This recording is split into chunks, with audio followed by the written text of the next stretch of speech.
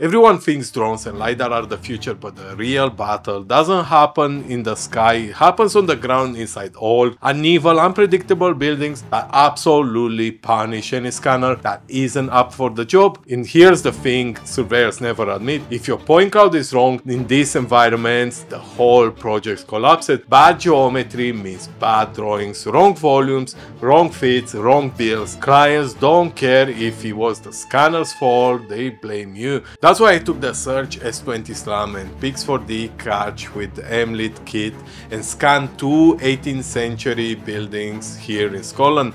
These structures expose every flaw in your workflow.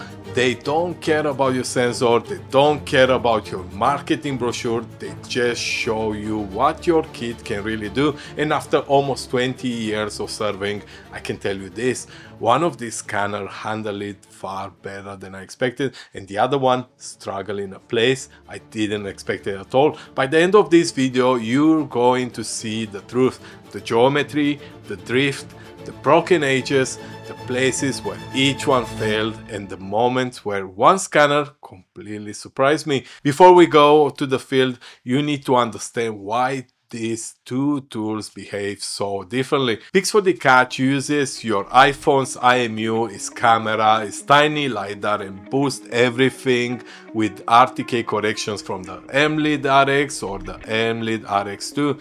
Under the hood is photogrammetry, but the iPhone's LiDAR helps tighten alignment and reduce drifts in tight spaces. This system is clever, but remember, it's still using consumer sensors. And inside a twisted 300-year-old stone building, these sensors can get confused quickly. The S20 is built for one purpose: mapping while moving. SLAM means the scanner builds a map and figures out its position at the same time. Imagine walking with a flashlight in a pitch black room. Every time the beam hits a surface, your brain updates the map and your location.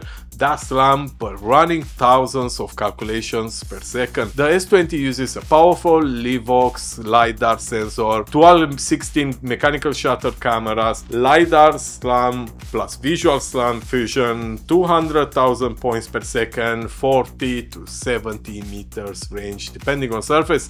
Hardware-wise, it should be an easy win, but SLAM has one weakness: if it loses tracking even once, the whole trajectory can drift, and all buildings love creating drift. Alright, let's go to the first building. I started with something that looks simple, but it's really not. A Dovecot from the early 1700s. If you don't know, a Dovecot is a small stone tower full of tiny nesting holes for pigeons. Beautiful buildings, but a nightmare for scanners. Curved walls, dark surfaces, repetitive geometry everywhere. This type of structure exposes every weaknesses in your workflow. You either get it right or the building shows exactly where you messed up. I used the same route for both devices. Only RTK, no control points. The building decides the winner. I started with the Search S20. With SLAM, the rules are simple: move slowly and always close your loops.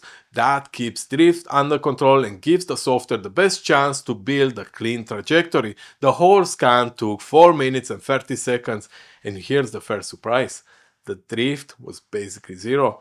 On the building like this, I expected some correction, but the S20 held itself together really well. So now the question is, can the Pix4Dcatch match this?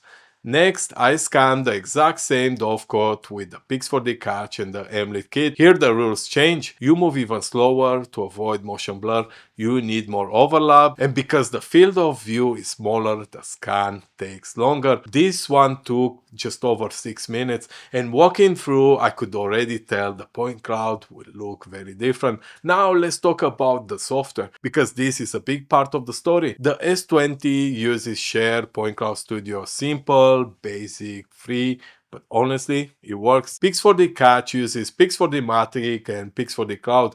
15 years of photogrammetry experience behind it. Very mature, very powerful. Share gives you the color and non-color point clouds. Pix4D gives you photogrammetry, LiDAR only, or a fused point cloud that combines both. For this comparison, I used the color point cloud from the S20 and the fused point cloud from the Pix4Dcatch. One note, Share uses ellipsoidal heights, so if you want the point cloud georeference properly, use at least 4 GCPs. Pix4D handled the coordinates perfectly. Now let's look at the results. The S20 point cloud is denser, but it struggles with darker surfaces, and because of the sensor design, there is a small blind cone where it can hit vertical points. The colors look a bit faded because it's a colorized point cloud, but when you cut a slice, the geometry is very clean, very little noise, sharp edges. Now the Pix4Dcatch point cloud, the colors are much closer to reality because of the photogrammetry.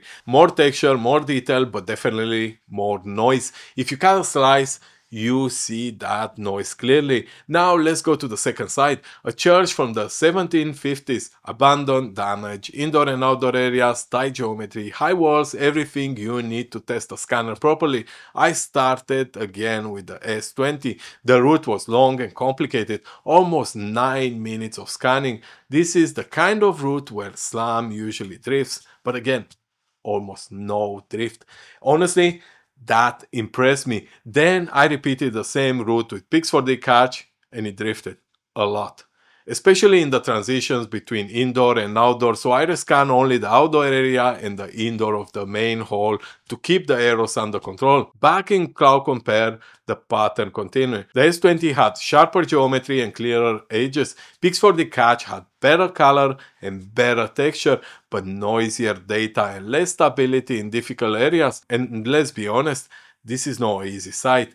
And here the differences were very clear. So which one is the best? Here's the truth most people don't want to hear. If you choose the wrong tool for the wrong environment, you won't notice the mistake during the scan. You will notice it later when the architect says the walls don't line up, or when the contractor asks why the measurements don't match reality. That's the real cost, not the scanner, not the license. The reward, the delays, the damage to your reputation. So let me make this simple. If you need something light, pocket size, waterproof, and almost idiot proof to operate, Pix4Dcatch is fantastic. Pair it with the Emlid RX or RX2 and you have a scanner and a GNSS kit you can carry in one hand.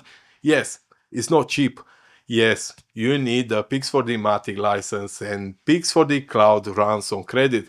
But if you work on utilities, small construction site, archaeological work, dilapidation surveys, anything where texture and color matters, then Pix4Dcatch gives you accuracy and beautiful detail in a way handheld SLAM scanners still struggle to match. But don't let the color fool you. This is not the tool for large spaces or long routes. Use it in the wrong environment and the noise and drift will come back to bite you.